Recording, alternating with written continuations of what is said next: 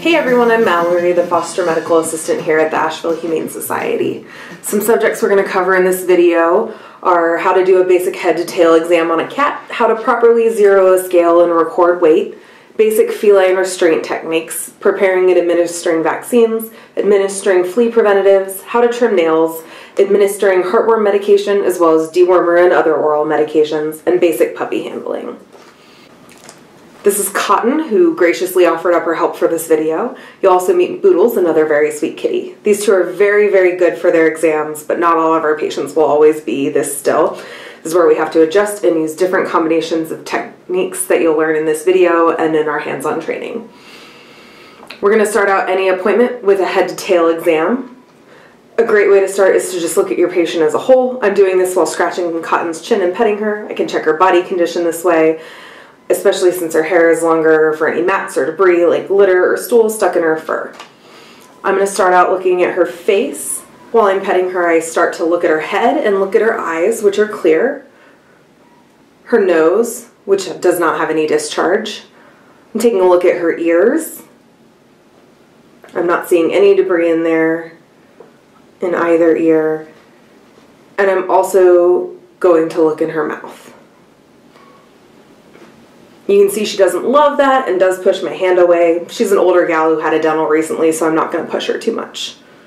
I'm going to move along and check her paws, make sure there's no litter stuck there, check her rear, make sure there's not any stool or litter stuck to her fur. I'm kind of checking all down her spine, all of that. She's doing absolutely wonderful. For recording weight, we always want to ensure that we have a flat surface to put our scale on so we can record an accurate weight. Here we've removed our towel on our medical table to do this, but anywhere works. We want to press the zero button that EB does there to tear out our scale, and then once it's zeroed, we can go ahead and put our patient on the scale. Cotton is really great and very agreeable for this, but it is often that we have kittens that aren't staying still. That's when you can use your hands to block off escape routes and kind of hold them a little bit still. You can put your hand very gently on them too without changing their weight. We're going to talk about some super basic restraint. For most physical exams, you only need minimal restraint. Most of the time for kittens and cats, you're not really going to have to hold them very still for things. So starting out, we're going to show you a really basic C-grip. This is going to give us control and also be the most comfortable for Cotton. So here I've got my thumb on one side of her jaw, and I'm bringing my hand around to have my other three fingers on the other side of her jaw with my finger on top. You can see I can move her to the left and to the right, and I'm also able to aim her away from somebody else if I need to, as well as touch anywhere along her body that I need to. If you need to, you can change to a light scruff. I usually try and avoid this as much as I can because it's a little bit more stressful and a little less comfortable for the cat. Another low stress option is to use a towel wrap when you need to for restraint. This is especially great for kitties that try to escape or ones that are really good at using their paws or are really nervous. You're going to start with your towel flat, wrap one side around your patient, tucking it in tightly, and bringing her around to the other side. This is going to let me move her around, touch her face, touch her side wherever I need to. I could loosen the towel in places to give a vaccine. I can look at her mouth without her pawing at me like she did earlier, look at her eyes, anything that I need to do. She's really patient for this, fortunately. You can see from this angle how we tuck it in on that first side before we bring the other side around and over and then tuck it in. That is going to give us both a portable cat, so if you ever have a cat that you can't get in a carrier, this can help. If you need to weigh her in that towel and then weigh the towel later, that can also be an option. To administer vaccines, you're always going to be using a sterile 3cc or 3 ml syringe. All of the vaccines we're going to be giving do need to be reconstituted, so we'll have sterile water and powder, which will be reconstituted to make 1 ml of the vaccine. You're going to want to open the package. I usually do that by pushing it through, and we want to be careful to keep the needle sterile, so you don't want to take the cap off until you're ready to drop your vaccine, like so. You're going to start by poking your needle right in the center of that red rubber, where the rubber is going to be the thinnest, and you're going to draw back your sterile diluent. So that is going to be 1 ml, and then you're going to remove your needle out of that bottle, and you're going to place it into the powder. to mix your vaccine.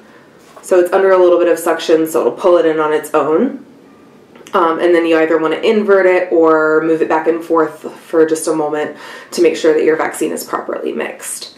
As you're doing that, you want to go ahead and draw back your vaccine.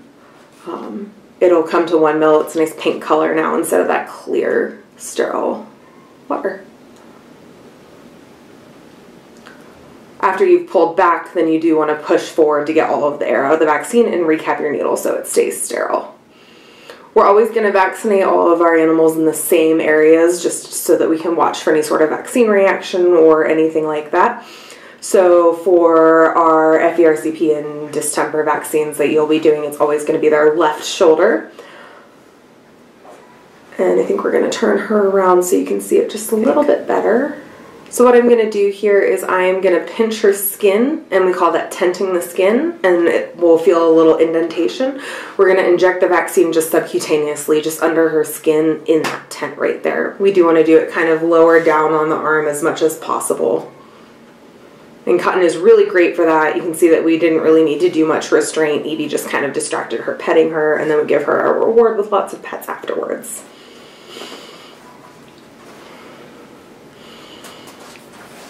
Applying flea preventative is also really easy. We use Frontline Gold here at the shelter for both our cats and dogs. It's really easy to use. You just push down and twist while you're kind of screwing that little applicator on. You'll feel a pop, and then you want to go to the hair on the back of their neck or in between their shoulder blades. We just don't want them to be able to lick it off.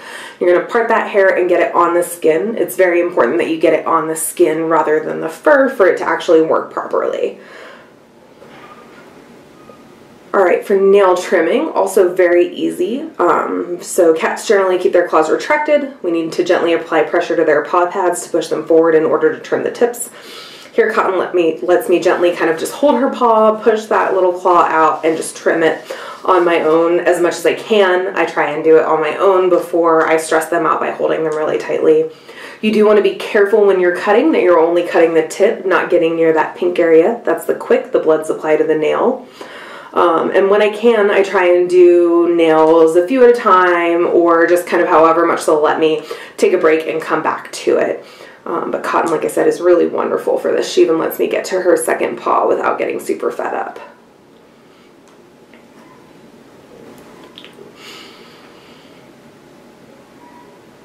Worst case scenario, if they do start to get fed up, you can get your partner and have them hold for you. So Evie's just going to gently hold her on her side. Sometimes you could do this with a C-grip if needed.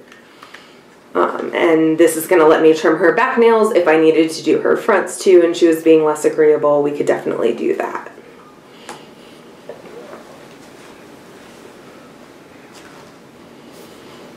So here's Boodles. She's our next volunteer to help me explain about giving some medications. We'll start out with some liquid medications or dewormers. You always want to have all of your supplies ready before restraining your patients. You can see we're just kind of letting Boodles walk around.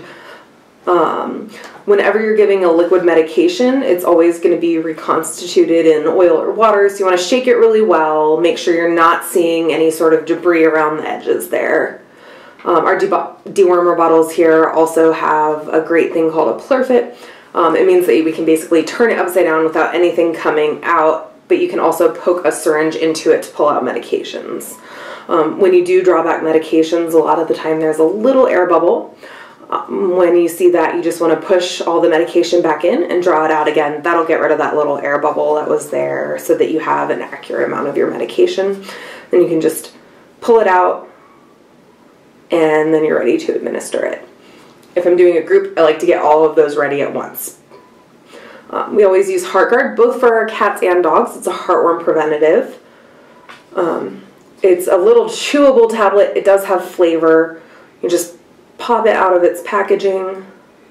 And it's kind of big, so I usually like to break it up into smaller pieces. Sometimes 2, sometimes 3, kind of depending on the size of the cat and the size of the pill. And sometimes we're really lucky and they'll eat it on their own. It is flavored. Some cats will eat it like a treat. Some cats won't. Boodles isn't super interested in this. I try and convince her a couple times, but she's not fallen for it.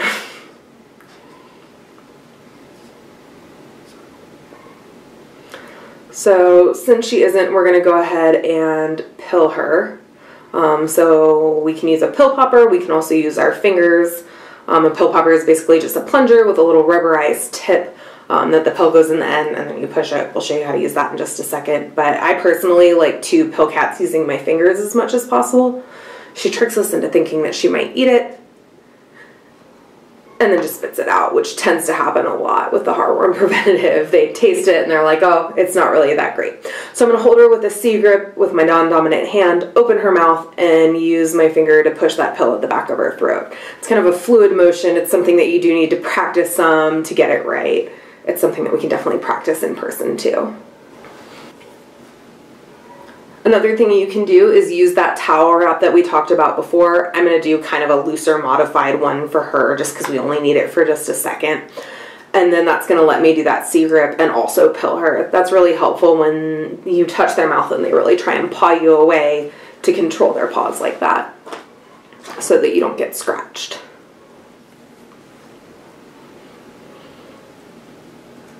So for your pill popper, these sometimes work well, sometimes they don't. Some people are really great at using them. It's all preference. It has that little plunger. You can see I'm kind of pushing it in and out right there. It catches in a little spot, and that's how you kind of know it's pushed all the way, or that you have it pulled back to the right spot. So in that rubber tip, you're going to put your pill or heartworm preventative, or throw it. Once you get it in there, sometimes it can be hard to get it to stay in that little rubber spot. You can push and it'll come out. You can kind of see that that sticks there a little bit. It's totally preference. Some people love these. I personally have more trouble with them, but they are really great when you have a cat that is very resistant to getting pilled, so that your fingers don't get bit. It's just, think of it as an extension. So for pilling, I usually do scruff the cat just because it's easier. I come in behind their canines and poke it down their throat. That rubberized tip means that you can push it all the way to the back of their throat without hurting them. You can see for me, the pill kind of stuck and then she spat it out the first time. The second time we get it. With the heartworm preventative, since it's a few pieces, sometimes that's a little bit tough. For syringing oral medications like dewormer or even upper respiratory meds, anything like that, it's going to be a very similar technique where we come in behind their canines and just push the plunger down to get the medication down their throat.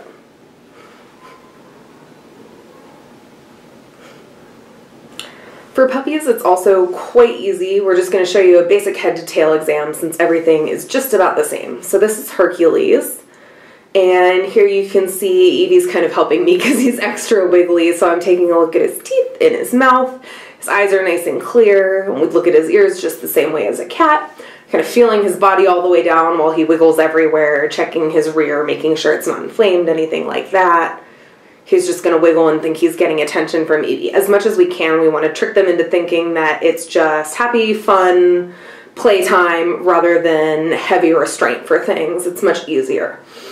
For the scale, same thing, flat surface. We're going to zero it out again. And then for puppies, they are a little bit more wiggly, so it can be a little bit harder, which is obviously where having a second person is very, very helpful with any sort of puppy exams. So we've got to get him to stand relatively still on this. We're doing this by petting him. You could try food as well if you wanted to. And we're just keeping an eye on that scale, seeing where it lands once all 4 feet are on. It's not going to be as exact with a puppy because they're so wiggly.